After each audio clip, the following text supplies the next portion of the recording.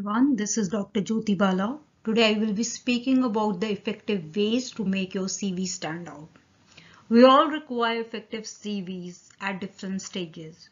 Whether you are applying for your dream jobs or as a student you are applying for study abroad programs or as a researcher and scientist if you are applying for grants or proposals or maybe you are availing for national and international awards and scholarships. We all require these CVs at different stages. So I will be guiding you few key points and strategy so that you can make your CV stand out for these purpose.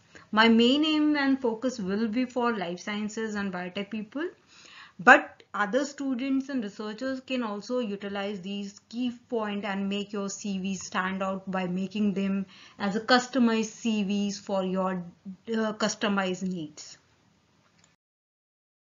So let's begin this session. The agenda of this talk will include I will be defining you what CVs are, what makes CVs stand out, what are the few key points which can make your CVs writing effective, and lastly I will summarize all the key points here so you can make your CVs in a precise and concise form.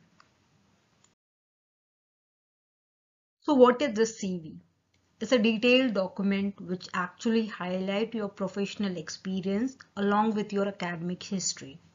So usually it's contain informations about your educational experience, your work experience as a student, if you have got some scholarship, training, coursework and project, so that wherever you are applying either for grant, for job or for awards, they can get the ideas about your strength and skills.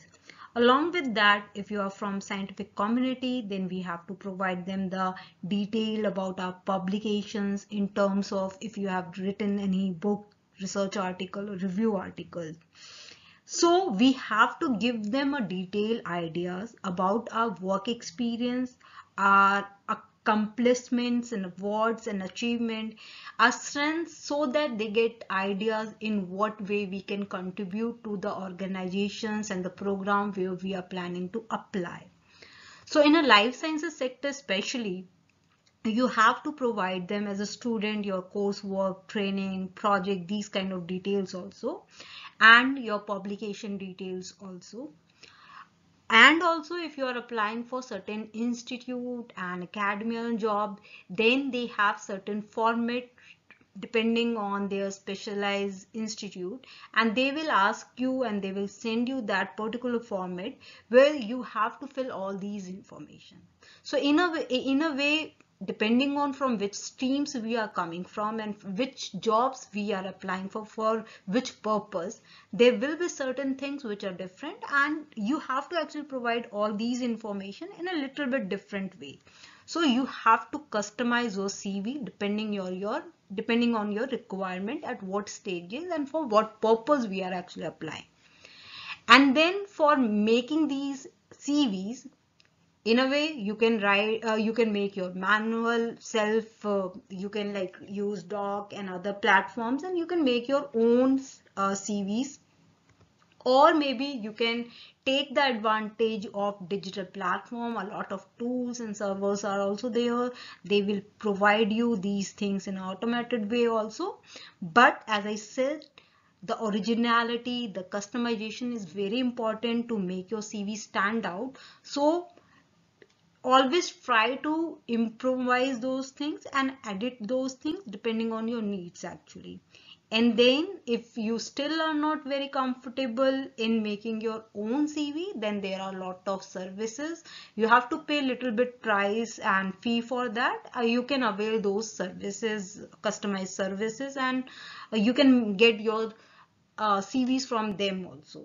But that is the last time. Making a CV is not that difficult task. You all can make your CV and effectively customize them according to your need. So a lot of student and researcher is having confusion regarding what is CV and resume. Actually, what happens in many countries and many states, this term itself is interchangeable. Like mostly in India, we use resume also and CV also, but in US and in certain countries of Europe, these are non-interchangeable actually. So CV is actually a detailed informations about your work experience and the professional things and whatever we have discussed in the last slide. So all your awards and all your professional and personal details related to your academic and educational things in detail form we have to provide in CV.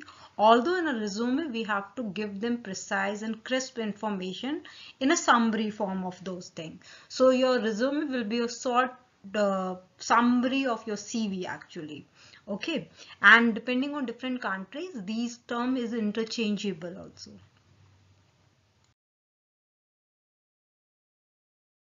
Now let's discuss how to write a CV in an effective way. Okay, so either you are making your CVs yourself in a manual way, or you are taking the advantage of customized services, or you are taking the advantage of tools and server also in a digital platforms or online servers. But you have to improvise and you have to customize them depending on your needs, as I said. So you have to, first thing is that you have to provide them contact details. Contact details, professional details about your email, your phone numbers, your full name. Photos are optional, but in contact details, we have to provide them name, phone number, email, not your full address until and unless it's a job related CV's requirement, and if they are asking for your address and all those things, until and unless you can just provide them city name, country name along with your PIN code. Okay, then comes your educational and history.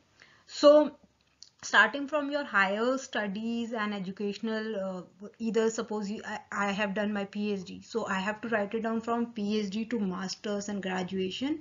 And in that stages, if I am going for my scientific job or academia job, in that time I don't have to provide them the detail about 10th class or 12th class of examination or school marks.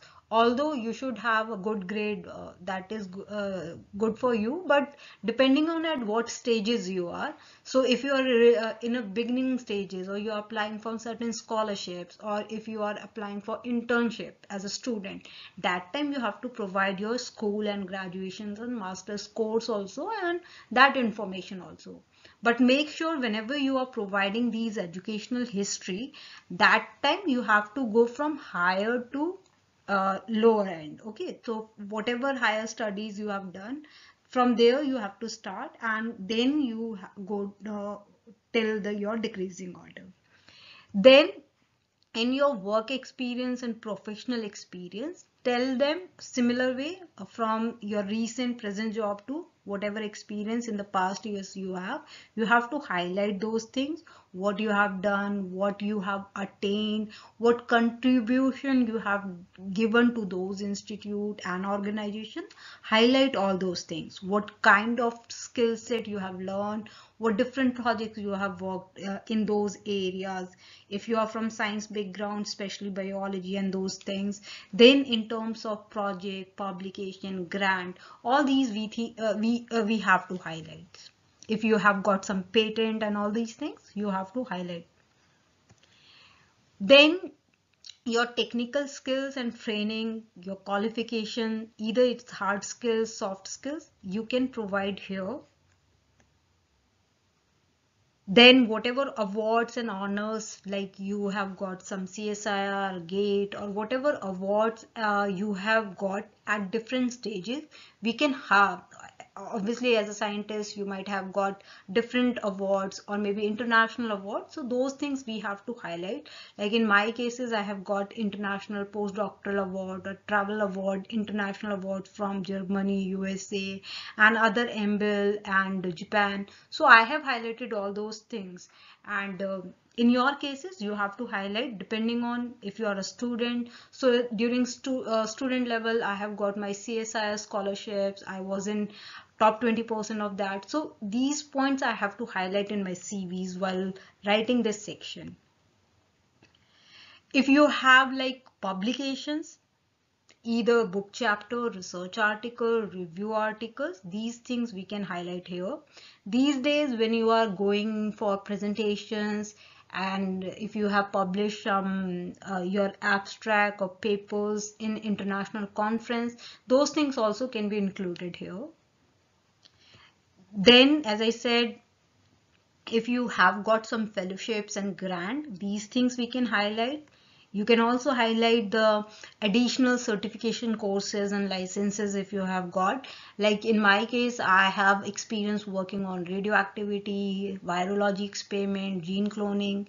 So for biosafety lab, for virology, we have different skill set required, and many a time for different streams and different backgrounds, you have certain certifications. Suppose you have done some programming course, data biology, data sciences certification courses. So all these things we have to highlight in this sections, because we are giving them the idea that okay, we have these skill set, additional skill set, which might not be taught in our regular curriculum. If you as a student have done any dissertation, training, independent project at that level, you have to emphasize on these points, because there you have learned new technology, you have got ideas about presentation, scientific writing. So highlight all those skill sets, what you have learned in these different dissertations and training program. And then many a time in different jobs, especially in a job interviews, in a final stages, they ask you to provide them personal details about like whether you are married, especially in India, they will ask you about your family details, your address and all these things. So these things are optional. So these data also sometimes they will ask you, but this is not every time we have to provide them.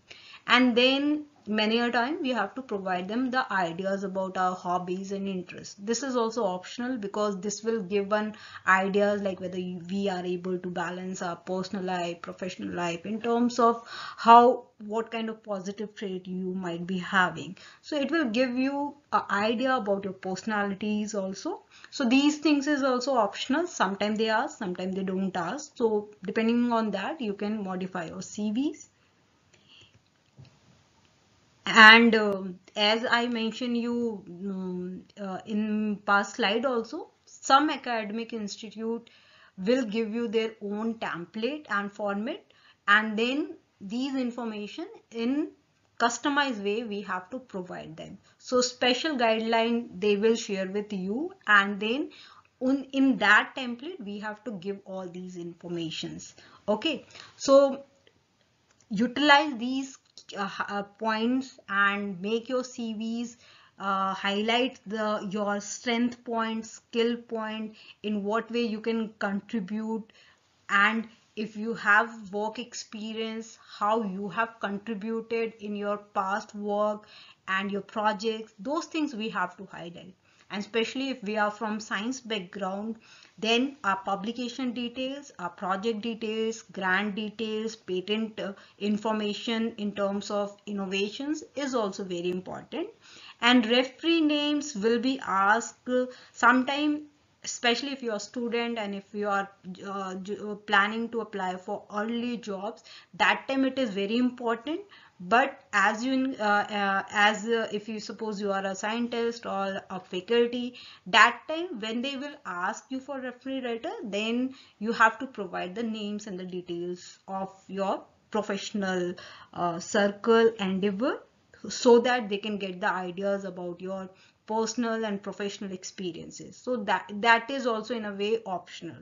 So make your CV in a I think in a customized way. Highlight your strength, highlight your experience, in what way you can going to contribute to the program and organizations. So I hope this information and the guidance is relevant for you, and you can modify or you can make your new CVs. If you are a student or as a scientist or as a researcher or professor, you can modify it depending on your needs also.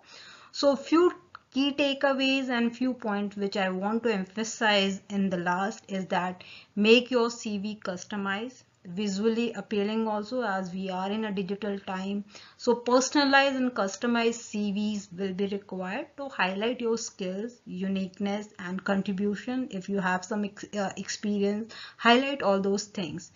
And yes, many students especially, they miss this part, that they don't check for the grammar and the technical parts. So please do that technical check also, and try to put your originality or some your own touch also, like in a way, like some innovative ideas, some colors or font.